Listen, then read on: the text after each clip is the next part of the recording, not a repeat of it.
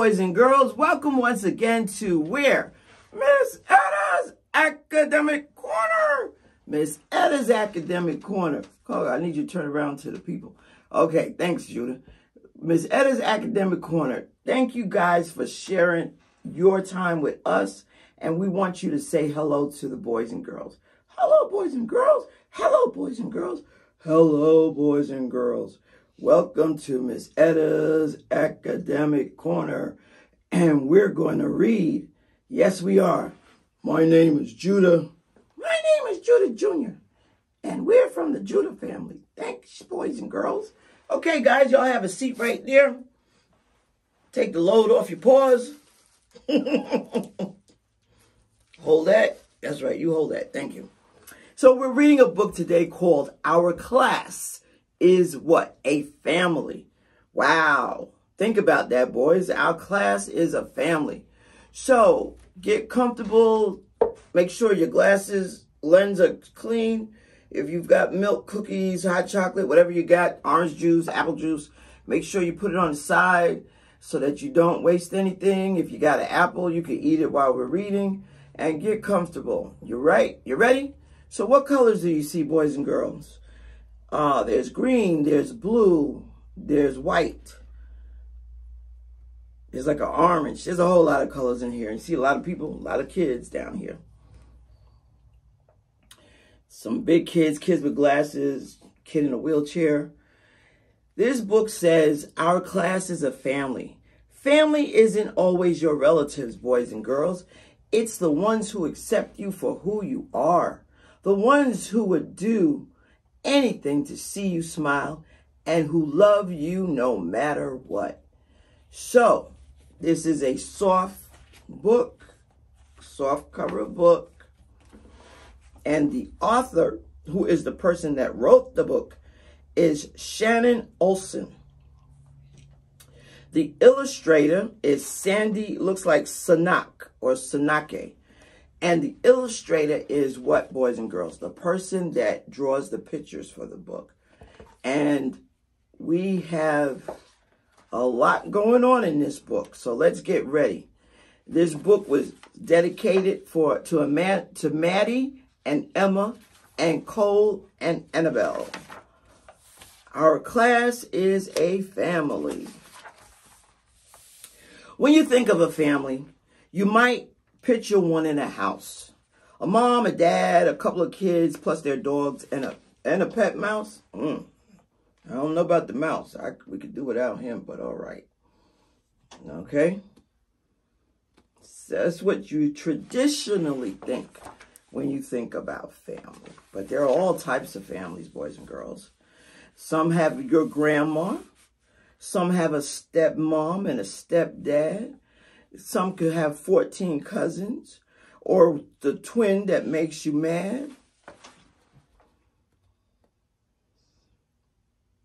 They could be your family.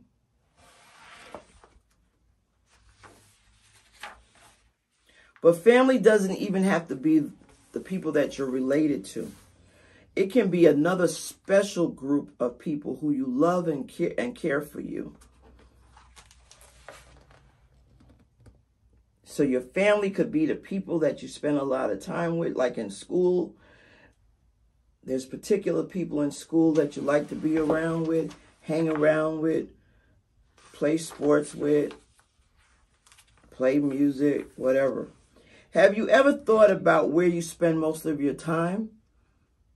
It's in school with all of us, and that's where those hours went. So a lot of you spend a lot of time in school.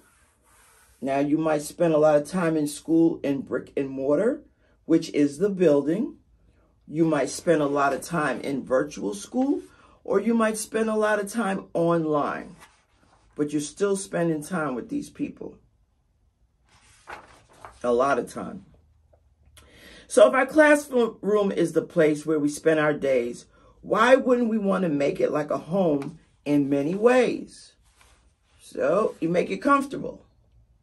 If you're in the brick and mortar, the building, your class is where you make it comfortable.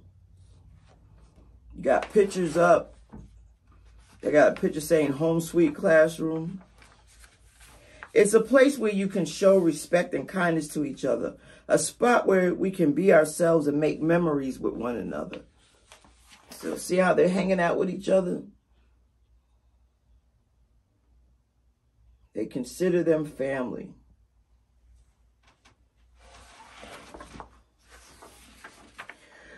We'll have things in common. These are connections that we'll seek, but we'll still celebrate our differences and what makes each of us unique. So we celebrate each other and we celebrate what makes us different, because all of us are unique. All of us are special. Our classroom is a special haven where it's okay to make mistakes. We learn from them and try again, no matter what it takes. So your family in school are people that you can make mistakes around. It's okay. They'll help you out. They'll encourage you. They'll make sure that you don't feel too bad and that you'll be able to get the answer. They'll even help you work it out. We all have tough days sometimes, but your teacher is here for you. As long as you're a friend to others, your peers will be there too. So there are always going to be people that are going to work with you, help you get through class, get through math, get through English, whatever it is you got to get through. In this classroom of 4 walls, we will stick together. We'll help each other learn and grow in any kind of weather. So whether it's raining, sunny, sleet, or snow, the classroom is the place to go. People will always be there to help you. Your friends are always in the class. So let's remember, boys and girls, what a great team can be. You have our back and we have yours. We're a classroom family. So I want you, boys and girls, to think about in school, who would you consider to be part of your classroom family? What boys and girls do you feel good around? What boys and girls do you feel like you're able to tell secrets to and they'll help you tell those secrets to your parents? What boys and girls are able to help you do your work? That is it, boys and girls. Think about who is your classroom family. See you next time.